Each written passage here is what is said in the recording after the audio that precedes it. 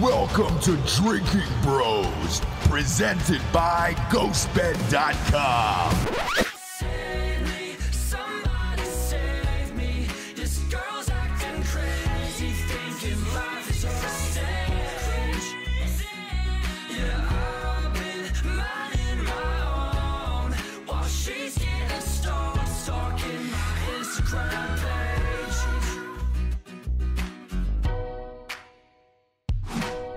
Welcome to the Drinkin Bros and Drinkin Broettes crossover episode. Woo.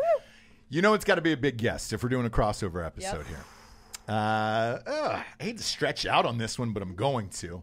I've talked about The Bachelor on this show before. I was a little skittish about opening up about it, and then once I did, I was flooded with listeners who were like, dude, we watch it too. We got to watch it with our wife. And I was like, oh, shit. Well, after that, I was like, can we just get one of the Bachelors on the show? Like, are we big enough yet? I felt like we were there. I think we got one of the best ones. I know. In my humble opinion. He's so good. He's great. He's great. We got Colton Underwood on the show. Underwood. You might remember him from the endless promos they had of jumping the fence. Yeah. Colton's going to jump the fence. No, Colton, no. They built it up the whole season. Yeah. The whole It was season. a good one, though. And I feel like they do that with all of them, right? They do. Like they always pull one clip. In the last one, season, it was his mom. Peter's mom, yeah. Bring her home. Peter, bring her home. At least Colton's wasn't that cringy. Yeah. It wasn't. It His wasn't was at all. like, whoa, what's he doing? Yeah. So we're going to interview him in a minute. One of the nicest guys maybe of all time. Yeah. Jesus, is he good looking. I know. It hurts my soul. And I he's forgot like how good looking he is, too. Yeah. Because even last night on Twitter, I was, looking at his Twitter and at him. And I was You like, cool, I'll forget. shout him out. And I was like, damn, dude. Yeah. And so I made sure to do my hair extra special to look good for him today. Extra special. Let's talk about that. I fucking majorly failed here, okay? Look, I don't know if it's a major fail. I'm in quarantine. Mm-hmm. I am testing out random things. And she's watching TikTok. I've been a lot watching of TikTok. I got lady listeners on the podcast asking me, hey, test out these products. And I did. And I look like a shit show today. Not a shit show. Listen, I look like I think it's racist to say you look like a shit show. For a white woman who looks like I have black hair, kind of, right? Yeah.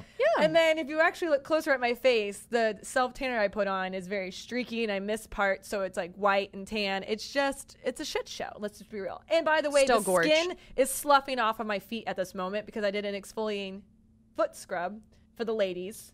Oh, yeah. And so I'm just falling apart. Were you worried that Colton was going to see your feet? Is that... No. I'm just No, we're curious doing of that. we're testing stuff. We're testing stuff for the girls because they said quarantine products. hey, what can we do for our So I hair? have like glue on in nails. quarantine? What can we do for our tan? What can we do for our feet for pedicures? And of course, I was like thinking to myself, I'm gonna look hot as fuck, like all these bitches with this hair curling thing. Mm-hmm.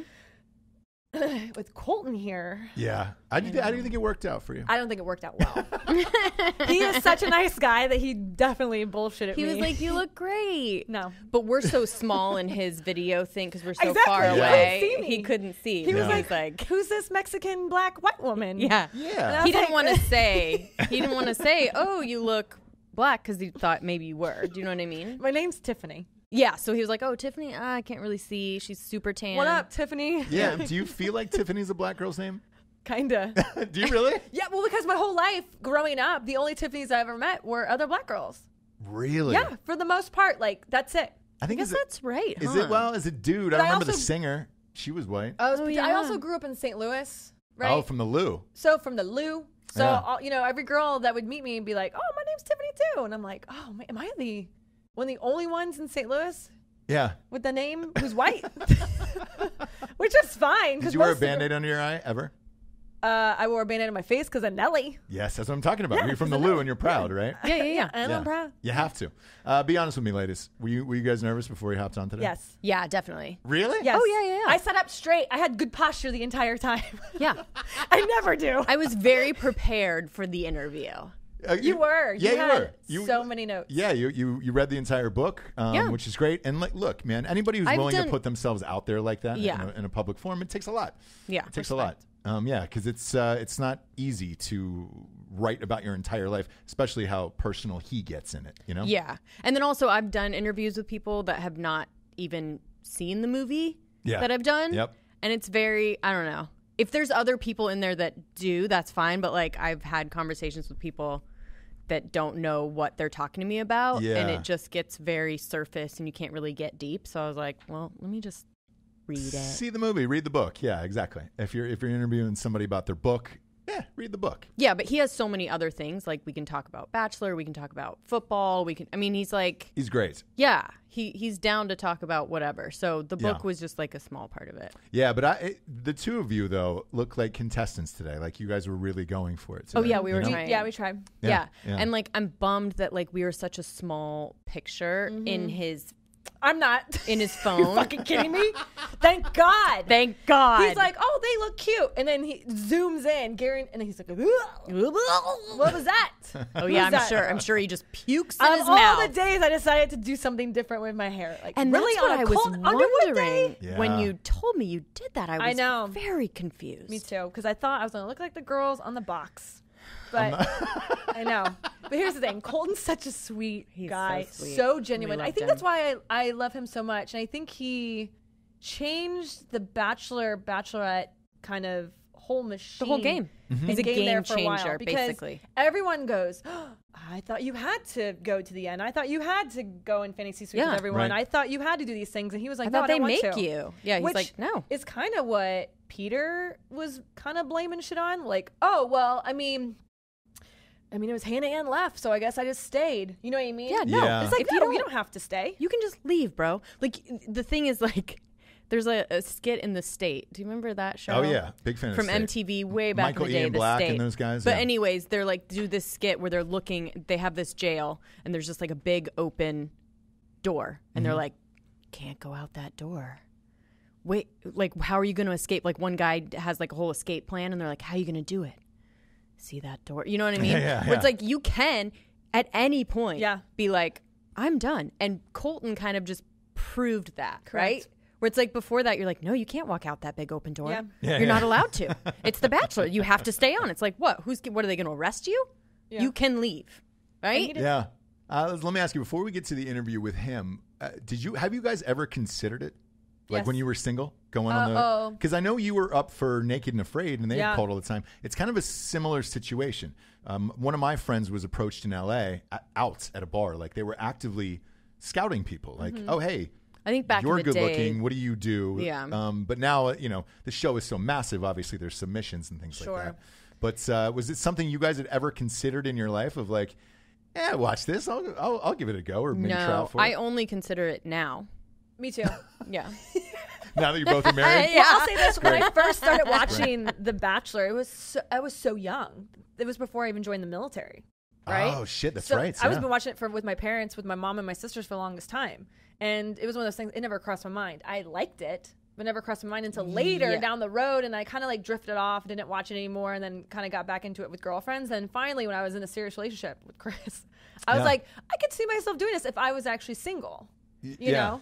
Yeah, it just seems so, I don't know. I don't think I could ever do it. I feel like I would just be like Hannah Brown. I'm going to put my fucking foot down. Yeah, I could see you being the Bachelorette, but I can't. Oh. Do you know what I mean? Like, I would never want to compete against those other girls. And like get in the drama. I don't want to get in the drama. And just hang out with a house full of girls going after the same guy. That sounds like a nightmare. Right. But Bachelorette, I would just skip right to the Bachelorette. Do they do that? No. No, they don't. You have to be in the machine. Anymore, they don't do it anymore. Well, yeah, that's true. Because even with this new one. It's the 38-year-old. She was actually. She is deep in the machine. She's been on it 4 or 5 times. And yeah. And now they're trotting her out at 38, maybe 39 by the time they go back to filming because they just shut down production because of the coronavirus, obviously. So that is right. People do stay in this machine.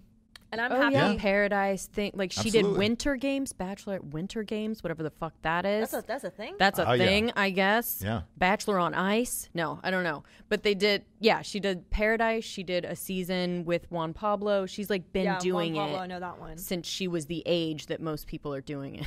Right. And have it. now here you go. She's still there. She won't leave.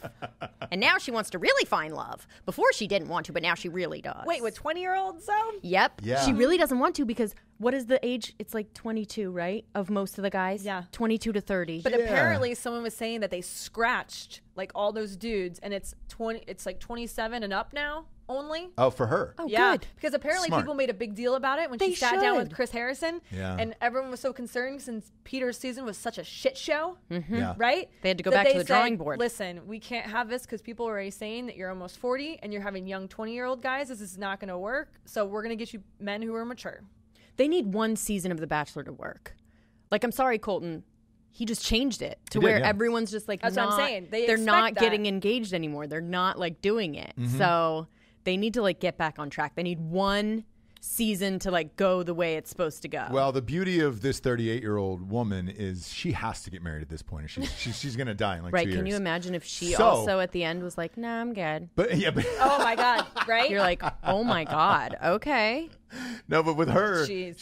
she finally is in a position to be like, "Hey, dude, we're getting married, and it's well, this is serious. yeah, and you have to do this." By the way, I'm not just 22 considering marriage, never been in love before. Yep. No, I've Yes. been through the gambit. Listen, this is it. Yeah, Yes. yeah.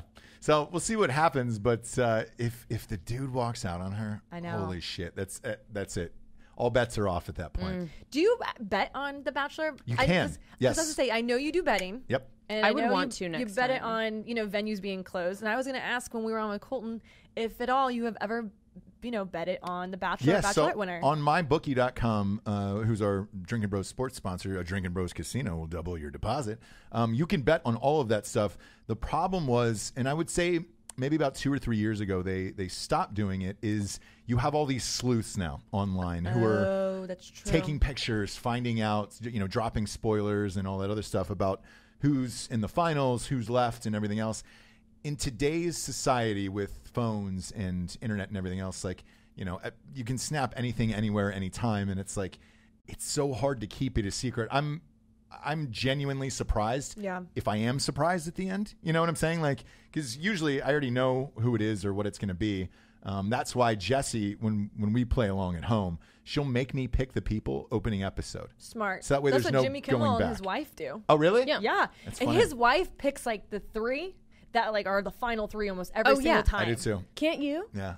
Yeah, but we did too. For Yeah. the Yeah. most part. I think Except we we thought did. Kelly, like she was an I extra thought one, Kelly would get farther. but apparently Kelly and him are hanging out now in quarantine. So there you go. Are you kidding? They No. did get farther. I did not know that. They're yeah. hanging out in quarantine trying to be the new Tyler and Hannah Brown. So Peter, that was the only season where, to me, like, I genuinely didn't know because all of his choices were so fucking dumb Dude, they were. that I was like, I don't know what You this don't guy's gonna know. do, and I mean, I would have lost that money. I We would have still lost had those Hannah bets. Ann. We still had Maddie. Yeah. I mean, we got them, but Yeah. still, Yeah. Yeah. it was ridiculous. Either way, it's gonna be fun. Jamie, let's go ahead and hook in Colton Underwood from The Bachelor. Welcome, Colton Underwood, to the Drinkin Bros podcast and Drinkin Broettes podcast We had to crossover be episode. here. We had to be here for if Colton. we didn't, the girls were going to kill us. Our know. Yeah. listeners were going to kill us. Colton, we're amped to have you today. Tiffany, she did a little something extra to her hair today. I did. I think you were nervous. Listen, I was really nervous. Had to, kind of show off for Colton, and then it backfired on me, folks. It did. I look like a complete different person. My hair's never this curly ever in my life. So I like it. It looks great from where I'm sitting. There it is. He's too nice. It's too nice. It's too nice. It's I'll say very. this. It's very Rachel Dozell. I'm getting bored in the quarantine. Mm-hmm. We have a lot of Broette listeners asking for, hey, what do I do? What do I do? Mm-hmm. And we call this the quarantine mess. Yeah. Quarantine, treat yourself. Treat yourself. So Colton, we won't talk too much about you having the virus. I'm sure you've talked about it so much, but how are you feeling? Better? Good I'm now? doing so much better. Yeah. Right. I was very, very lucky, very fortunate to have a doctor that prescribed me the medications right away without question. And I put a lot of credit and belief behind that the medication really helped me recover quickly. right? And you look great. You do. And no, Thank you. In a non-homosexual way, but kind of. Like I would consider, switching. Obviously, Sure. Well, You're an attractive man. Thanks for having me on. I appreciate it. you're an attractive man, and that's hard for someone like me to admit. I want to talk about also. I read your book. It was Yes. Okay. really, really good. Congrats, I loved Thank it. you. by the way. That's so awesome. Thank you. I guys. know. I like that it was. I like a peek behind that curtain always, because I'm always like looking at The Bachelor, like what is going on. So you really were honest about that, and I love that. Yeah. What I learned from the book, though, is that you're very good at quarantine. Like, do you know what I mean? Like you're okay with staying home, right? So are you kind of over it, or are you into the quarantine? Is it good? You know, it's so crazy because so on the show there's a there's a lag for 4 months between filming and then airing, and Cass and I had to hide our relationship for about 4 months. So we've sort of prepped. I joked with the Randolph family because I'm at Cassie's house in Huntington Beach. Okay. Quarantining with her family. Perfect. We sort of joke like we prepared for this because we did this quite a bit during the season because we couldn't be caught outside together. We couldn't, so we always had to keep it super secretive. So you guys are like, Wow. I'm just quarantined. Like that's just it's life. It's dude. just another day at the JOB. So Nice. Right. here's a quick tip: if you're going to quarantine again, if this happens again, go on The Bachelor first, and then that way you'll be prepared Preps you for it. Yeah. Blammo. Yeah, it preps you for it. Like Jessie said, to piggyback off that, congrats on the book. How Thank hard you. was that to write a book? I've written a few myself, and it's a task, isn't it? Yeah, it was, to be honest with you, at the beginning, it was a little intimidating. I had somebody, ask, hey, would you have any interest in writing a book? And I was like, I don't know if I have the time or the skill set to do that. Mm-hmm. And just the whole process, to be honest with you, is so fluid and so easy. But I will tell you, the hardest part for me was really tapping into the emotional side of it. And it ended up being very, very therapeutic. Like I full disclosure, like I canceled my therapy sessions for the whole 3 months I wrote it. Really? And I just talked to my writer. Like it was nuts. So Yeah, like, that's kind of what it it was seemed that like. therapeutic. Yeah. That's super awesome, though. Yeah, you were Yeah. unbelievably honest and candid in this book, and I wonder what the reviews have been like for you personally so far that you've gotten back from it, the feedback you've gotten. It's been good. It's been everything and more than I could have probably wished for, because that was the whole goal in it, is to be very transparent. I mean, I think that there were certain situations. I'm 28 and I wrote a memoir, which sort of seems weird. It's like, okay, why are you doing this, dude? Yeah. But like, and when I take a step back and I look at some of the things that I've been through, as far as, it might not seem like big deals, but I still think those things can compound if you internalize a lot of your issues. And for me, I found out that that's what happened to me. So I was like, hey, if I can have this platform to help one or two people out, talking through my parents' divorce, talking through me growing up, very conservative in a faith-based family, but yet still trying to figure out what I believe in and where I draw the line and where my values come from. I felt like it could be beneficial and I could really help people. Yeah. What was the hardest thing for you to open up about, you think? There was always sort of a fine line of realizing it's my book. I need to tell my story and my side of things without crossing the line of oversharing my parents' divorce and details there. Same with some of my exes and even my current relationship. So it was trying to find that fine line. But then for me personally, I think opening up about my struggle with my identity, of where I found myself lying in certain situations. I think that was just sort of hard to face the truth, because I sort of put that off to the side, and I always had a distraction in my life, whether it was football distracted me, then I went to the TV shows and distracted me. I never really dealt with any issues head on. Yeah, because, speaking of your exes, I was wondering if you had called them in advance and said, hey, I'm writing a memoir about my life. You might be mentioned in here, and what their reaction to it was, because you were talking about Allie Wiseman being in there. I did. I mean, I didn't want to give away too much, but I just wanted to know if you guys were cool, and obviously you had to talk to her about it. I actually didn't. I didn't talk to anybody about it. Okay. Really? No. Okay. And here's my reason why. I kept her away from out of the show completely. I had that written into my contract that was off limits. Everybody respected those wishes. I wanted to say I respected that for sure. Yeah. Because they would have ran with that. But go ahead. Yeah, and I didn't want to be a distraction or anything. But I also think for me, through writing that, even it seems weird. Like, why would you go on a show if you didn't have closure? Well, I never really got a lot of closure out of that relationship, and I just sort of took it for what it was. I was like, okay. We ended things. She obviously doesn't want to talk anymore, so we didn't have our conversation. So I was like, I'm going to keep it very, like, I have nothing but great things to say about her. I still have a lot of love and appreciation for her and what she's doing, what she stands for.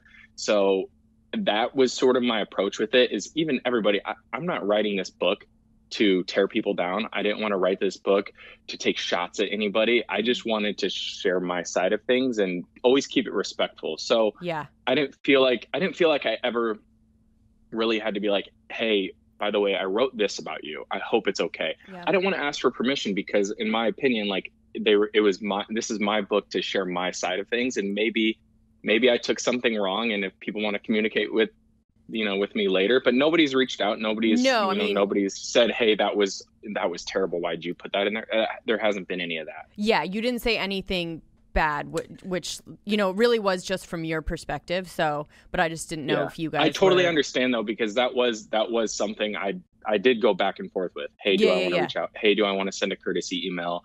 But after reviewing and reading it over and over, I realized, I'm not shedding any new light into a situation that's not mine, or a story that's not mine to tell, other than just my perspective and my side of things. No, that's true. Sure, yeah, because I wrote my best friend's memoir, Matt Best, who I think you know. Yeah. So I wrote Matt's book, and it was the same way, where I said, look, is there any relationships that are off limits? Is there anything in your personal life that is off limits that you don't want to talk about? And, he had to sit with it as well and say, look, this is my story. This is a story I want to tell about my life. I'm not really so much concerned with the other people as I am about just being honest to myself and telling my story. Yeah. And then, he was the same way. He didn't slam anybody. The only person he did, we renamed her. A different name. I renamed people too. So all the producer names are made up in there. All of my high school. I didn't want to, my whole thing is I didn't want to bring attention to anybody who wasn't asking for attention. Yeah. So I like that. And I'm not saying Allie was asking for attention, but she's a public figure. So she's already used to it. So I changed all my high school names, and then also all the production names. Smart. That's what we did as well. Because there was one girl who was like, "Hey, man, if you wanted to, now's the time you could really burn her down." And he was like, "No, we can't. Well, and you probably know this from writing, but that's a slippery slope too. You ask one or two people for their opinion or their questions, and then they insert it, and it's like, okay, like this is supposed to be my way to vent and my way to like express myself. Right. And how much am I going to let you put in your thought? I don't know. I just found it easiasier to just be like, let me write the book, let me do this, and then we'll go from there. It is, and I think you took the right direction on it. Like that's the smartest way to go. Because you're right. Once you start asking people about it, then they've got their own stories to tell, and you're like, hey man, that wasn't necessarily true what you said. So I'm gonna give my side and then go from here. It seems like you went about it the right way, though, because it's having a lot of really good feedback and reviews, especially on Amazon. I saw you posted on Twitter the other day, and everyone's loving it. Yeah, no, it's been so cool. That's why I was like, if you guys want, drop a review, because I love reading, people's feedback, good, bad, and I don't care which. I just want to hear, what people think of it. And so far, the reviews have been great, and it's exciting. I think when you're just open and honest, there's nothing really, and you've said this a little bit in the book, it's like you can't really fault people for being, if you're just totally yourself and open and honest, what are they going to say? Do you know what I mean? Right. Like you didn't do anything that they could really tear you down talk shit about. Yeah. Now, if you were writing a fictionalized cop drama or something, then they would be like, man, of course. That Colton sure can't write a fucking cop drama. Two Undercover Cops from Illinois by Colton. There we go. Is there any dreams in the future writing any other books? I want to see how this one all plays out. Like you said, it's a lot of work. It was a lot. It was 3 months. Full disclosure, I hired a ghostwriter to help me out with it. Same with, obviously you helped your buddy out. And it was still an intense project. So we'll see. Yeah. I don't know. I think I need to get a couple more years if I want to do something more about myself. Let's get some more experience going. But who knows? Maybe a children's book. I don't know. There you go. That'd That'd be cute. If you and Cassie get married and have kids, like, that would be great. You could do a little children's book. That's a perfect opportunity. That'd be fantastic. That. Yeah, the reason I asked Matt in the middle of this, because, you know, when you start getting in a groove of writing a book, there's pages and you read them and you're like, oh man, this is the greatest thing ever. I can't wait for the next one. And then 3 months later, you're like, yeah, man, I definitely don't feel like doing that again. That was it's like climbing a mountain every single time. So I understand it. I might take some time off and then maybe revisit it down the road. There you go. So the ladies had some Bachelor questions for you, obviously. We do. Is that all right? Look, and the reason why we want to do this joint show together is, so I'm married to the hot blonde here, Jessie. She is the one who... Not the hot brunette. Not the hot brunette, not Rachel Dolezal. Yeah. But anybody who is married, any guy out there who says, oh man, fuck The Bachelor, forget The Bachelor. No. They're lying. Watching. They're lying because they have 100%. to... Yes. My husband watches it with me all the 100%. time. 100%. All the time. And he actually hated it at first. And then once he started to watch it, he goes, this show actually makes me look pretty good for the most part. Yes. And he would sit there and get in with it with me and make opinions and judgments, and then all of a sudden guess who was going to win, and we would get into it together, and we both loved it, and guess what? Yeah. It worked out very well. Do you find that, Colton? Like, you probably guys have more coming up dude to you? fans, I bet, right? Oh, I think, So I actually had that conversation with a lot of the producers. My viewership skewed like more heavily male than they've had in the past. It was like the sports background, I think, sort of interests people. And it was sort of funny. My favorite line though is like when I'm in an airport or like out to eat and like a dude comes up to me and he goes, my wife would totally kill me if I don't get a picture with you. I'm like, right? Yes. I was like, she's like, it's the line, the classic line of, she made me watch. Like I tried my hardest not to, but she made me watch. I was like, dude, you were turning that on and recording it for her every Monday. Sure, and you're loving every second of it. Every Stop. night. It's the only way to keep a happy relationship. You got to watch The Bachelor. Because on Drinkin Bros, I've thrown it out there kind of casually a couple years ago, and I got swarmed with listeners who were just like, dude, I have to watch The Bachelor for my wife too. But then we all get into it together and it becomes like a fun thing. And I was more amped to have you on than one of the females. You know what I'm saying? Yeah, for sure. Yeah. Well, if you just embrace it, it's actually a weird, but it's like a guilty pleasure, right? It's a guilty pleasure for America, I think. For sure. You guys, if you watch with your girlfriends, wives, whatever, you're gonna get laid. So anyway, I was gonna say that works. It's really good aphrodisiac. That's all I'm saying. Like, it's a yeah. That's why Chris watches it mainly exactly. with me. Listen, here's the thing I'll say too. I think it's really good for some self-reflection, right? You look and see what other people are doing, and you're like, oh man, have I done that in my own relationship? I don't want to date. You're like, I don't want to date or anymore. Maybe this is what I should and shouldn't look for in my next relationship, or these qualities. I find myself doing that too. Like, oh, it's so diverse, and that was something that I resonated with just coming out of the sports background too. What was so cool and appealing of the show is, in different locker rooms, you have different cultural backgrounds, different upbringings, whether it's ethnically, financially,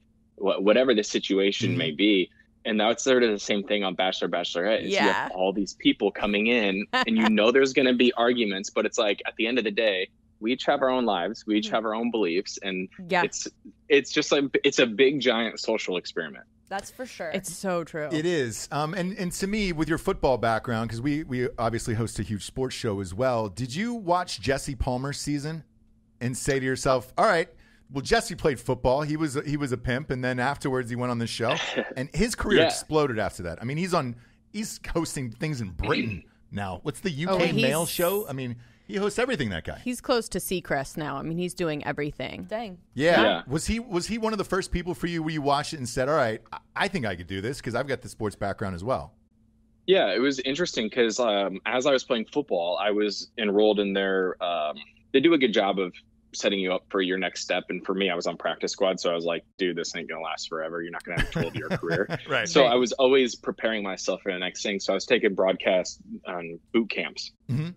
Just to help with, on TV and on camera presence and stuff, nice. which helped out. But yeah, Jessie was one of those that, I sort of looked at and was like, after all this is over, that would be an ideal career for me, because that is something I'm into right now, is hosting and, still somewhat TV things, whether it's another, I don't know if I would do another completely drawn out reality show. Right. But I like to be very frank and honest. I like being on camera. I like having a platform. I like having a voice to like share my opinions with. If you don't agree with me, then you don't agree with me, but at least, I'm speaking my mind. So yeah, he's done an awesome job too. What I like about Jessie is he's done a really good job sort of distancing himself from the franchise a little bit, of not. Yeah, I almost forgot he was on it. Yeah, exactly, and that's not the goal for me. But what was nice about this book is that this is sort of my final hurrah with the Bachelor Nation, of being like, here's my story, here's what happened. I'm going to close this book, and that's going to be the end of the chapter for Bachelor. That's what we're going to ask. Yeah, that's what it felt like. It didn't really feel like you were trying to keep yourself in the machine, as I call it. You were kind of saying, goodbye, I'm done. You guys can't say anything else about me because I've told you pretty much everything, which I love. Yeah. Really quick on the sports thing, I want to see if it's okay if Ross can guess which was the Raider that hurt your shoulder. Just from the year. What year was it? Yeah, what year? It was 2017. 17? 17. Ooh. I think it was a little bit of a lag, but yeah, 17. Let's see. With you being a tight end, it would probably have been a linebacker. I don't think I haven't publicly admitted, or I haven't publicly put this person out there. Oh, you haven't? Was it the person sorry, that got... I heard it. I listened to your podcasts and stuff, and you did one with these guys at this golf tournament thing. Do you remember this? I did put him out there, didn't I? I'm sorry. I don't mean to go deep cut, but I may follow your work a little bit. But I just thought it was funny because you said the year to the guy. You're like, who do you think it is? And you said, you didn't actually say it, but you go, why don't you guess? It's 2017. You were playing for the Raiders, right? Yeah. Did he just get traded to the Bears? All right. He did. Okay, so anyways, so we'll get to... what's so funny is he reached out to me with the Bachelor. He reached out when I became the Bachelor. Him and Derek both did, Derek Carr. They like showing so much support and love, and it was so nice. Like, to me that's so cool, because here I am, a practice squad guy, and Khalil and Derek never once treated me, and I wrote about Derek in my book actually. Yes. Yep. But they never once treated me like a practice squad player, which. And neither did the Chargers, but like that was what was so cool, is like you have some of the most elite athletes that are still respecting your skill set to get you to a certain level. And I don't know, it was just like those little details is what makes them so successful. Oh, absolutely. And look, if anyone gets hit by Khalil Mack, their care's over. That still goes on today. Like, for the most part, that guy's the best. He's the best there is. He's a complete animal. But in a way, though, I think the reason probably why most of those guys are respectful of it is you're always one play away from losing your entire career.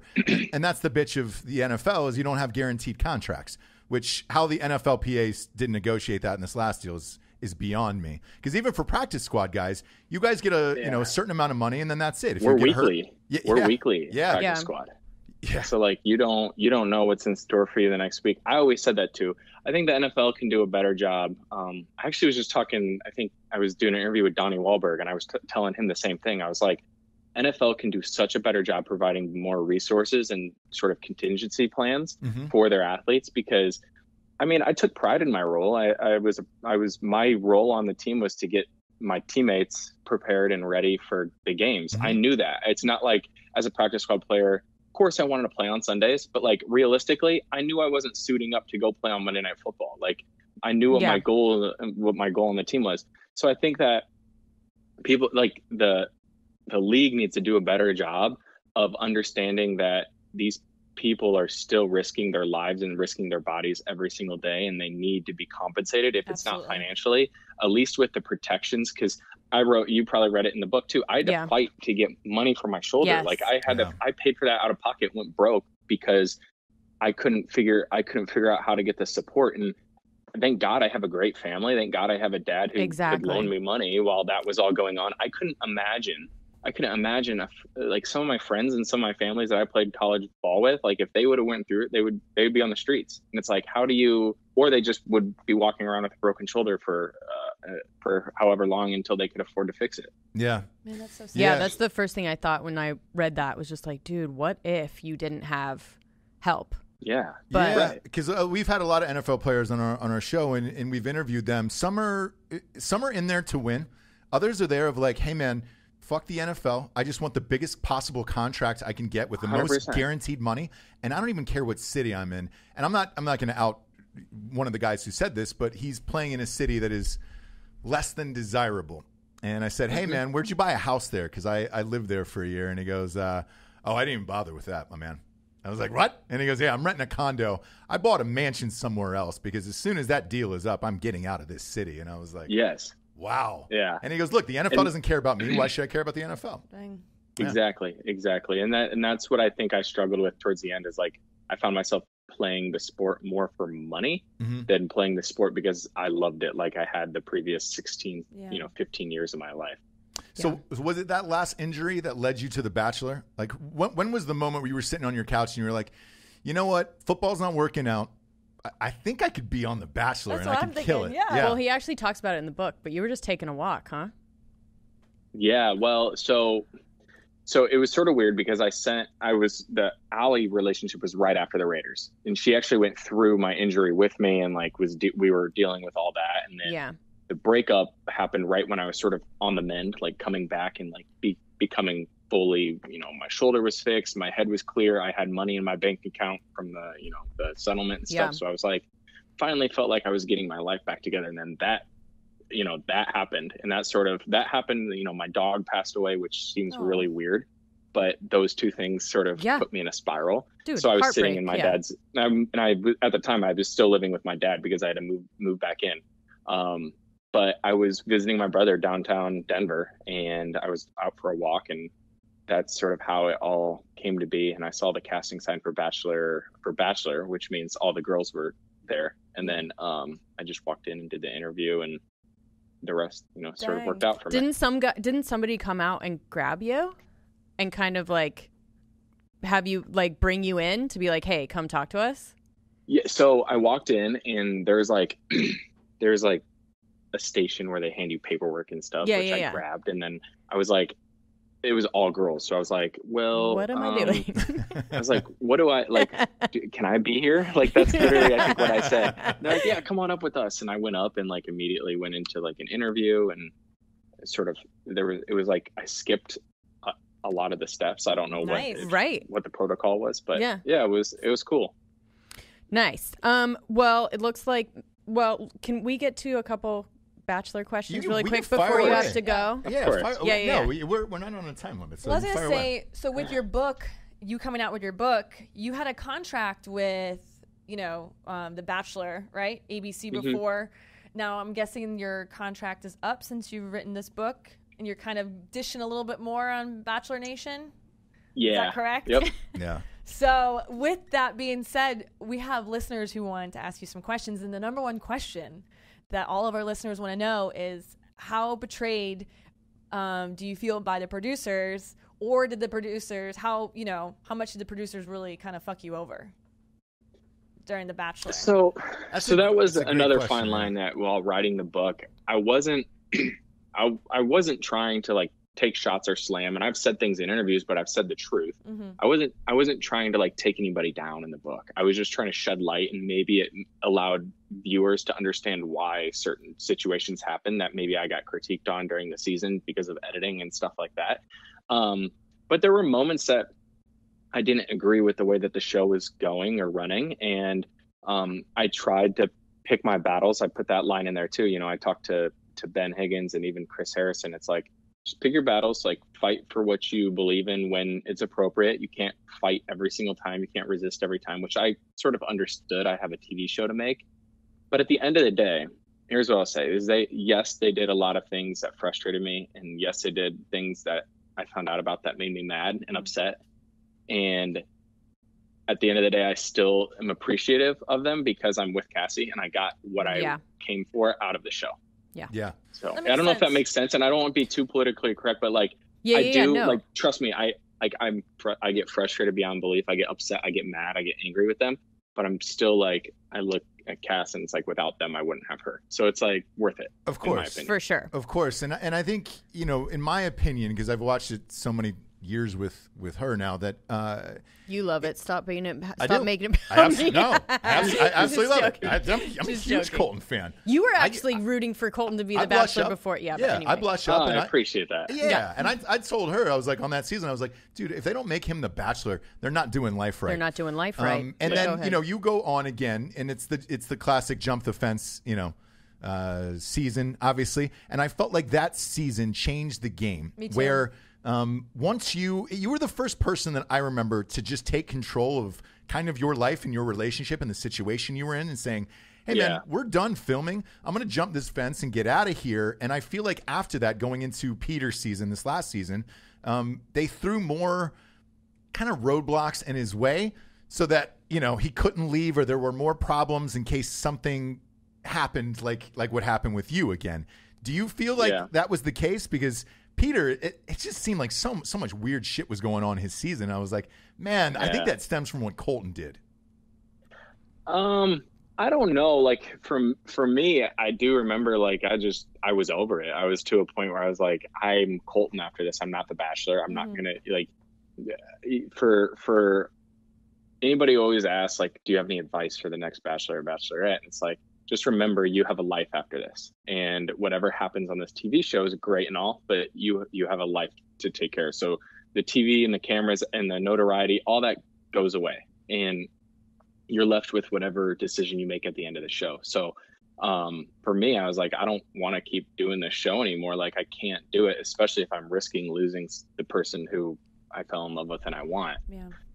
As far as Peter's, my opinion there, like, full disclosure, I didn't watch, but I obviously have social media, and I'm in the arena. He has PTSD, so, like, I know. I'm sure. How do you not watch, Colton? That's crazy to me. I had PTSD. Did you? Told you. I really did. Yeah. I really did. Like, that must be hard. Yeah, dude. You're like, I don't want to see this. You watch it craziness. differently. Like, after, it's so, when you've seen it's behind so weird the to curtain. say, but I've just watched it completely differently. Did you watch Hannah Brown's season or no? I watched maybe an episode or two. Okay. And same with, like, Peter. Cassie watches, so, like, I would catch it every once in a while, but, like, if she was in her room watching it, I would go out in the living room. Really? Hannah Brown Okay. was, you know, you dated Hannah Brown technically, so I was curious. I can see you not watching hers, but Peter's, I'm curious how that would have worked. Yeah, because, like, you played in the NFL. Do you not watch NFL games? Like, you were in it, my man. I didn't for 2018. Yeah, I didn't for a year. Yep. It must just be like my coping mechanism is just avoidance. But I just remember I think also it had to do with the injury, and I was dealing with NFL lawyers and the teams, and it was getting weird. I think that had a little bit to do with it. But I don't know. Maybe that's just my coping mechanism. Maybe I'm petty. Maybe I'm. I don't know what. I really don't know what it is. Yeah. If I was on The Bachelor or Bachelorette, I don't think I'd want to watch more seasons, because I'd just be like, I think I might be frustrated a little bit too, going, oh my God, they did that same thing to me, or oh, I wonder if that was edited bad, or. Well, my whole thing is, like, the whole Victoria date with Chase Rice. That I know Chase and I know what happened. Like, that doesn't, like, that's not cool to do. Yes. But you're like, I would be if that was me in that position, I'd be furious that was even a thing. Now, you know, like, that's so easily avoidable when you have so many girls left to take on a date. You know, that was so set up. Like, that was I love that you said that. That's exactly what I was thinking. Based upon what you heard of his season, then what's your take on it? I mean, I think at the end of the day, they could both look and be like, we definitely could have done things better. Same with my season, but I feel like he could have been guided better. He could have been helped out. Yeah. Do you have an opinion on his parents at all, or no? Or on his mom? Have what? Do you have an opinion on his mother? Oh, on Peter's mom? She got a lot of screen time. Yeah. Or his here's what I always try to family? keep in perspective, because I actually was frustrated with other past leads when they spoke out against me, just because, and I've been hypocritical of that too, because I've been sort of critical on Peter, not knowing exactly what happened behind the scenes, but knowing a little bit. So I try to show his mom a little grace with editing and stuff. Yeah. Okay. like even like the live was frustrating because I'm like, maybe just like, I remember my mom texting me because she watched it. I didn't. And it's like, thank God I didn't have to go to your live finale. Thank God all this didn't happen. I was like, oh man, because I do feel bad because like that's his family, right? So it's not like his mom didn't technically sign up for the show. I mean, they were very, very involved in the filming of it. Right. But I feel for him a little bit there. Sure. Yeah, I do remember from your season, your dad, I really liked him, but he sort of kind of knew what he was doing. Like he knew about The Bachelor. 100%. Do you know what I mean? Yeah. And I was like, dang, like Colton's dad's really like on it. Did he get kind of prepped or did he know what he was getting into and he sort of watched game tape or? All right. So here's the contrast between my parents, and they're separated.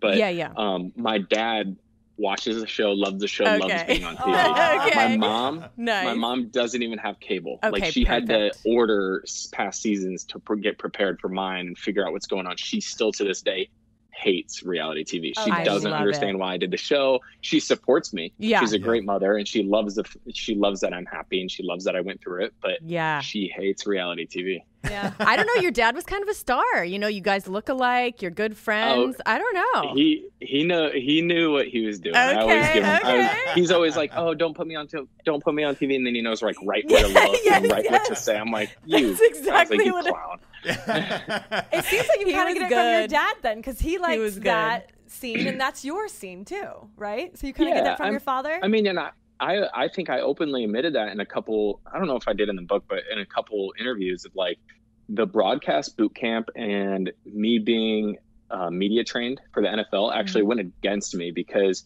when you're so hyper aware of what's going on at all times, you can't just relax and be you. So everybody's like, oh, he's scheming, or oh, he's not genuine. So I always had to fight that stigma where I was like, no, I just understand what's going on. Yeah. I'm just trying to make myself look the best that I can. Because that's the other thing too, is like these idiots, sometimes they go on and they just get drunk and say the stupidest things. At least I'm aware enough to know this is going to play to millions of people who don't share the same beliefs as me, who are not going to understand where I'm coming from with this. So like I understood that, and there's nothing wrong or nothing scheming about it. It's just me sort of being hyper aware. Yeah. And as a guy, like I'm always curious, is there some place to work out in there? Because you're gone for a while. Yeah. And you know, is there a gym inside there? And like when you're boozing every day like that, it's hard to shed that for camera, because otherwise you'll be too puffy, or you know, because some of those girls, like especially in the last season, boy, they were drinking a lot, boozing a lot. And I was mean, like, when is you're there in a your place 20s to work out?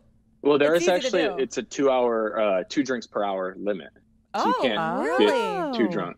Really? Yeah, so there's a limit now since the whole Paradise scandal thing that's happened. That's right. Oh, that's no right. idea. I didn't even think about that. So what is it But like? I got in trouble on my season because I don't really drink that often. I'll have a glass of wine with dinner, and maybe that's it. But I was giving my drinks away because I was like, let's just get them drunk. The drunker they get, the better I look. So I was like giving my drinks away. And I ended up getting caught. Colton, you sly dog. That's kind of I funny. knew it. Hey, I will admit that's scheming. Okay. Yeah. But other than that, it was early on, and Sure. Yeah, you're fine. No, You're and I fine. like that. If I was one of the girls getting the extra drink, I would be like, I would yes, be so brother. happy. I'd be like, I love you. Yes. Yeah, Well- is it an honor system? Like, is the I bartender know. saying like, "Hey, man"? No, we have a picture, and then he puts tallies next to you, and then at the hour my erases the gosh. tally. No way. Who maxed out on your season? There had to have been somebody who maxed out every 2 hours. Oh, Do you know? I think every guy Everyone? for the most part. I mean, you got to think, like, especially with that, like they just wanted to get their buzz on, and keep their edge. And I understood that when I was the Bachelor. I wanted to be. It was so weird because the first night is, I always say you can't prepare for it, but it's like a fine balance of being hydrated, buzzed, and caffeinated. So I was rotating between a glass of wine, a coffee, a water, another water, maybe another coffee. Then I'd hit another glass of wine. Like I was trying to like stay alert, awake, Smart. but yet still like take the edge off a little bit. Pro tip, you guys. Anybody out there going to be on The Bachelor? I was say, you gotta do that. That is a pro tip. Well, another listener question was, did you really need the whole time to narrow it down to the last 3, or did immediately some people scream no for you right away? But Yeah, I've always wondered that. Keep them on. Yeah. So the cool thing about the show is you come in thinking you want one thing, or like having a type, but obviously you're on the show for a reason because your type and your thinking doesn't work. Yeah. So I always try to be aware of that. But I mean, of course, there's different levels. Like I always describe Cass sort of as like a slow burn. Like she wasn't one like right away. I was like, boom, that's it. But like she was always in the back of my mind, and like I was like always intrigued, and I was like, okay, there's something there, you know. And then I said it in the book around week 4 was when I was like week 4, week 5 after my Thailand date. I was like, okay, it's game over. I think that's like, when everyone saw it too. In all honesty. But the other thing I always try to tell people and keep in mind too is I was aware we were filming a TV show, and if I want to sit down and have a conversation with people, I want it to be entertaining. I want it to be fun. I still want it to be a good conversation. So I want to keep the interesting people around. So everybody's like, oh, he's keeping this person because she's good TV. I was like, hell yeah, she is. And she also keeps me smiling and laughing. Exactly. I don't want to be bored this whole time. That's what a lot of people wonders, because even my husband, I think it was on Peter's season. I'm trying to think of her name. Was it Jackie? The one who was causing a lot of drama and arguing all the time. He goes, why does he keep keeping her on? But sometimes that's fun to like have the drama around until I was cool with the drama until Cassie's name got brought up. And I was like, okay, drama's done. I was like, game over. Yeah. So that's the thing. Some people wonder if it's producer driven, and some people wonder if it's actually driven by you guys. Are you guys purposely keeping them on? So is it you, or is it also the producer saying, hey? I mean, it's like a combo. Producers can't speak for you, or they shouldn't speak for you. So like the words that come out of your mouth, you're responsible for at the end of the day. Got it. Right, but it is true. Right, that they will talk to you. Like, you won't get to see all the girls all the time. They're the ones that have to tell you, hey, keep this girl or don't keep this girl, whatever, right? And you just have to trust them. Yeah, early on, you have to trust them. Yeah. And you have to, like, that's where, for me, it was tough, because I have to trust them, I have to lean on them, but then I also have to be aware that they have a show and they're really good at their jobs and they put a good product out. So it's like, gotta figure out where that line is. Yes. Okay, I have a personal question, because I have a terrible memory. And there's 30 girls on the first night that you're there? How in the world did you remember all their names? Do you have a microphone or something in your ear telling you their names? Or did you memorize them all? No, so... that's incredible every single time. When I sit down with them, no, or the rose ceremony? The rose ceremony. You're literally calling them name by name. Yeah. I leave after every 3. No I walk way! out and they just cut it. Colton, thank you so much. Thank you so much. Because the entire time in my head, I'm like, it's a little awkward while filming, but they give you 3 because you have to look at the girl, and like on the first night, I might know a few names, but they have a map. I don't know. It helps me out. That's smart. Because the girls always look so cold too, and I'm like, man, have they been standing there for a while? And then you're going somewhere else? Yeah. They're always sometimes shivering. It takes like an hour to get through that. All right. Some of them look like they're about to pass out, and they look really tired. Yeah. Well, that makes sense, because I felt like a shitty person going, dude, I can't remember someone's name. I could never remember 30. You want to know what's the funny thing about night 1 is the only... Well, early on, because I fixed my mistake, because I was like, I'll remember their names. I'll remember, or like before I sat with them, I would have my producer be like, okay, this is, Cassie or something. Well, the only person that asked me, hey, do you remember my name? Or there was a few, there was 3, but the first person to do it to me was Cassie, and I didn't remember her name. So I was like, I scrambled. I was like, I remember you gave me this butterfly. So like that was like sort of my pick back up. Colton, there's no coming back. But from there on out, I had a producer holding like a name tag behind the girl, just so I could remember smart. It. That's great. That's awesome. And I want to give you a little bit of shine too before we go. You were, as the Bachelor, you were very nice. You were doing your job, but I have to say, when you called it the cheese flipping incident, right? But when you were sitting there with Cassie, right, and you could tell that you knew she was the one. You could tell something was up with her. As soon as she said her dad came, you looked off camera to somebody. You don't have to say their name, but were you kind of shed everything, and you just became a real dude, and you were a badass from that point on, because you were just like, fuck this. Sorry, excuse my language, but you were just like, fuck this. I'm not doing this anymore, whatever this is. So were you looking off camera at a producer like, are you fucking kidding me? You know what's so funny is when that happened, I was looking for a producer to look at, and no one was there. Nobody was there. They all ran away. They all were gone. So I was like, shit. Okay. Oh, man. Well, but that kind of, it turned, like you just turned into, it's almost like the cameras just weren't even there anymore. and it was badass. I have to say, like, you were so nice. You were really good. I didn't think that you were going to be the most badass Bachelor, but you are. So thank you. I'm going to give you that. And we have I've got some more questions here. Race always gets brought up a lot. Do they make you, for black guys and black girls who are on that show, do they make you keep a certain number? That question comes in a lot. Where it's just like, people get asked that a lot all too. the time. Yeah, people ask that. Yeah, I know, and I've dealt with that unfortunately too, and I think we all, even ABC deals with it too. Yeah, it's like there isn't like you love who you love, and you try to find. I was open to whatever, whenever, and that always the pressure of the audience was like, oh, he's keeping her around because of this. It's like, you guys are trying way too hard to connect the dots here, because that's not the case. It just is what it is.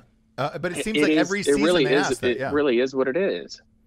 Yeah, because every season they ask, and I always see it in the Twitter comments where it's just like, oh, I wonder why he kept this one. Well, you know. And I'm sure you've read the most horrific comments about yourself at this time that you're just like, I'm done with it. Yeah. And even on the show, I got called racist. And even some comments in the book, I think there was like one or two people who were like, why would you say that about Tayshia or stuff? And like, they would try to say, connect the dots. I was like, you guys can't. Just like, let's you know not. What I mean? People will look for anything if they want there. to find it. Yeah. You know what I mean? They'll look for anything if they want to find it. But I know one thing is that they, Hannah Brown season, so they wanted Mike, after Hannah Brown season, they wanted Mike to become the Bachelor.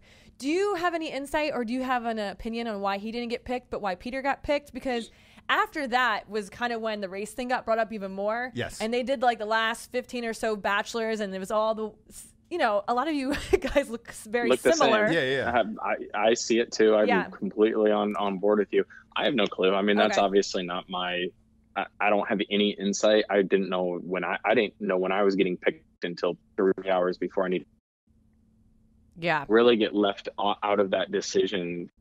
You don't know what factors go into it. I've never met Mike. I don't really know him that well, but I would say they probably had a good working relationship with Peter, or they knew that they could I don't want to say control, but they knew that they could work him better than some other people. I don't know. I mean, I really don't. That's just my educated guess. No, absolutely. Is Chris Harrison as like fatherly and awesome as he seems?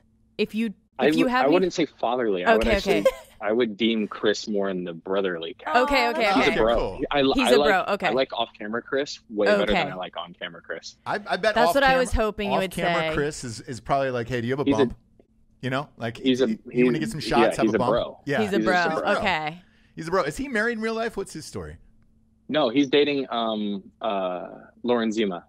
No way. So so he dates one of the reporters. Yeah. That's great. Everybody's finding love on the show. That's crazy. Pretty awesome. What was the major difference from going to The Bachelor to Bachelor in Paradise? Paradise is hell, and Bachelor was fun. That's what it seems like a nightmare to me. Yeah, I didn't have a good time, and it just wasn't my scene. Like you sort of could day drink, hang out. I liked eating the chips and guac, and I liked like getting a tan. But like the drinking thing didn't really appeal to me. The no doors at the facilities, like crabs were in your bag. There was sand everywhere. It wasn't comfortable. It wasn't my style of vacation. Yeah, because even Paradise, if you're just sitting around with nothing to do, can get boring, huh? It seems like they're bored a lot there. Right? Yeah. You're just like, okay, I've laid out. Well, mine wasn't too boring because they always had me in some sort of drama going on. They did. But, they love to put you in the drama.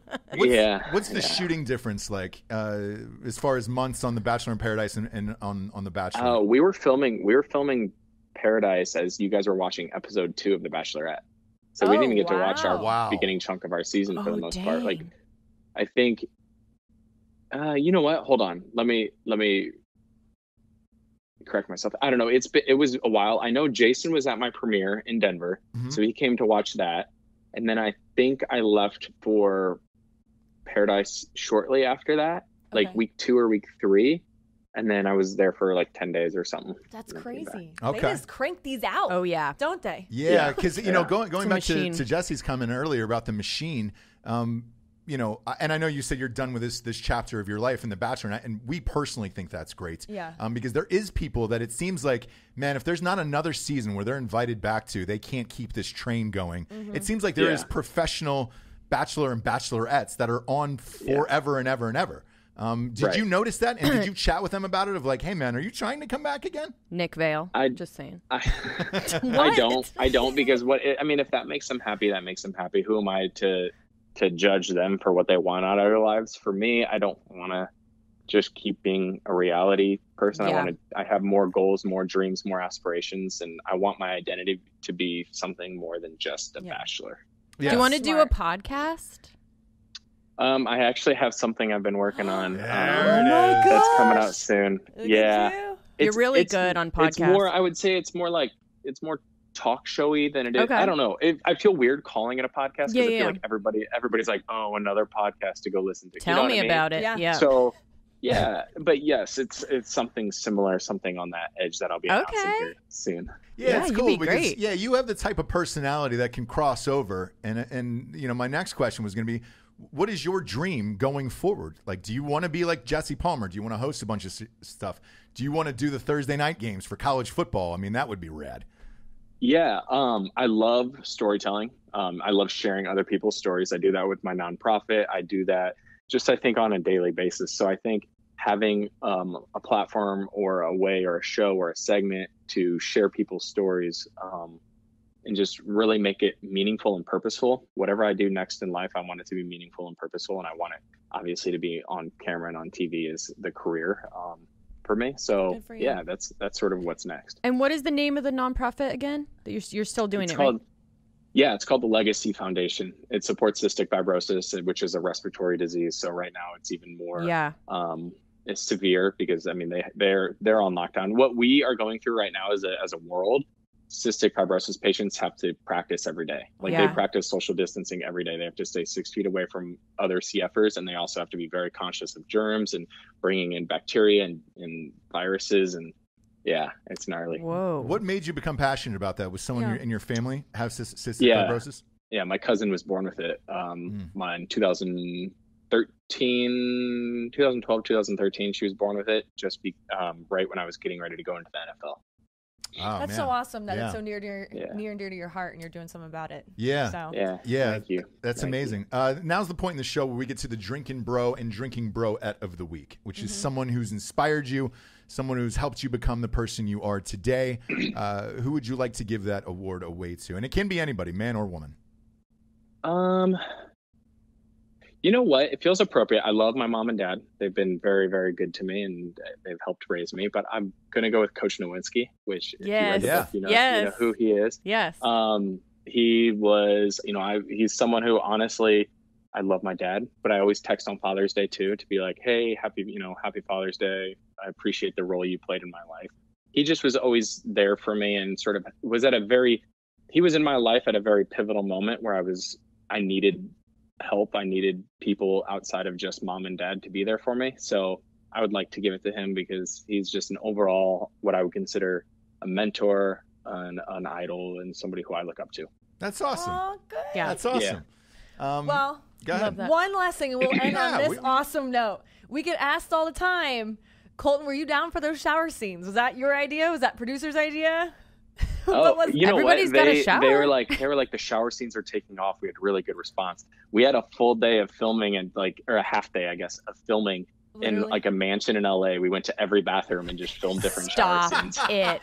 And they tried to make it seem, because you were the only Bachelor, I think, in history where it was just every scene, when you're talking, and but you know what? It's so crazy. I gained 12 pounds during the show, and I was very insecure about my body because I was like, I'm growing and I can't do anything about it because I'm taping till 4 a.m. Yeah, and exactly. there's no time to work out. Yeah. But you know what? I just rolled with the punches. I was like, let's do it. Yeah. Do you ever get asked you're gonna have a chunk at the end of this, but let's do it. Do you get asked to do shower scenes anymore for anything, for random things, or no? No, I enjoy my showers. I enjoy my baths. There we go. I'm actually a bath guy over a shower, but what? Really? Interesting factoid. I'm surprised Dove or anybody didn't reach out after that. I know, and give you me too. A huge deal for Head and Shoulders somebody. I'm surprised it's not on Head an and Herbal Shoulders. Essence commercial or something. And then if we say Carol Baskin to you, what do you think? Yeah. She did it? I know that name, but I've only watched episode 5 in You've part been of 6. kind of I busy. need to read. You've been kind of busy. Okay. You've seen 4 though, Yes. which 4 goes into her history about killing her husband. So do you think? Oh no, I've seen 5 and 6. 5 in part of 6. I haven't seen okay. 4. Oh, you Okay. haven't seen 4. Okay. So he's saying he but can't I heard there's make. a new episode coming out next I week. know this week. This So, week. this week, yeah. Yeah, Yep. I lose track of time in this little Exactly, dude. I hear you. We this all do. month in quarantine. What's been your top quarantine show so far? The 100, and then I also been watching a lot of like stand-up comedy. Joe Rogan's was really funny. Nice. Kevin Hart's documentary was great. Oh, Yeah, wasn't we it? watched that on Netflix. Yeah. Yeah. Kevin Hart's was great. Ozark, you getting down on Ozark at all? I'm episode 1 of Ozark, but I really like it, and I'm a big Jason Bateman fan. So It'll It's so only good. I get need to better. get back Yes. into that. I'm jealous because I wish I could restart Me it. too. Yes. That's what So everybody good. tells me, so I can't wait. It's so good. All right. Knowing what you know now, if you and Cassie had a Yep. child, would you allow them to go on The Bachelor and or Bachelorette? I would support them if that's what they wanted to do. That's what they wanted to do. I'll give him my opinions, and I'll maybe give him some tips, or him or her some tips to like be like, watch this, do this, yeah. don't do that. Yeah. But I wouldn't ever persuade them one way or another. I think that's important, just to be there to listen, understand, and help guide. I don't ever want to be like, you need to do this, you need to do that. That's awesome. I love that. That's awesome. Well, tell everybody where they can find the book and where they can find you on social media. Yeah, so the book is called The First Time, and it's Finding Myself and Looking for Love on Reality TV, and you can find it on Amazon. I know Target has it. Practice social distancing if you're at the store. It's not an essential, but grab it if you want. And it's available in all audiobooks. I actually read and recorded the book myself, so you can listen to me talk if you want for 6 hours. If not, totally understandable, and you could get it on Kindle too. Online. Yeah. Oh, yeah. That audiobook, that's a brutal process, isn't it? Oh, it was very tedious, but I felt like it was very appropriate, especially something so personal to me that I read it and not somebody else. Same. And whenever it's the British guy, I'm always checked out immediately where I'm just like, I want to hear the Exactly, people. exactly. yeah, we all know Colton Underwood. I want to hear him read his It's own not British. memoir, for Yeah. Christ's sakes. Like, Yeah. Listen, it was an absolute pleasure. Yeah. Thank you for coming on Thank you, Drinkin' guys. Bros and the Drinkin Broettes crossover episode. Yes. Please go out and purchase Colton's book. Again, practice social distancing if you're doing it at Target. And you can order Just it from Amazon it. Yeah, Amazon it. or Audible. Yeah. For Colton Underwood, Tiffany Hart, Jessie Wiseman, I'm Ross Patterson. This is the Drinkin Bros and Drinkin Broettes crossover episode. Good nights, everyone. See ya. Bye. Bye. See you guys. Thanks so much, Colton. Absolutely. Hey, I got to hop on another interview real quick. You're good. You guys are fantastic, all right? Thank You're the you. best. Thank you so much, All right. buddy. I'll see you guys. Bye.